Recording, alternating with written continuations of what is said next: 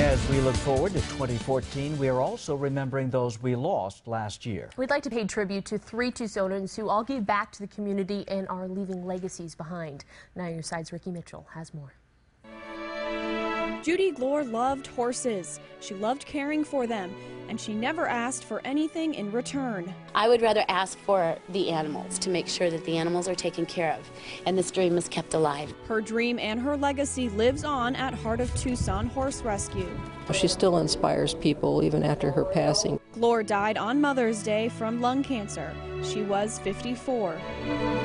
William Billy Warnecke was a firefighter, a husband, and a soon-to-be father. He would always check in on me. Did you take your walk today?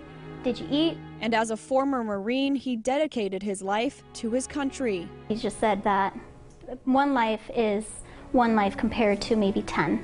And those are 10 lives that could have been prevented from being taken. Warnecke died June 30th, along with 18 other Granite Mountain hotshots, while battling the Yarnell Hill fire near Prescott. He was 25. And as a community leader and the longtime voice of Arizona athletics, Dave Sitton loved this city, and the city loved him. Dave was a giver. He really gave his whole life to other people. Dave Sitton died August 12th. He was 58.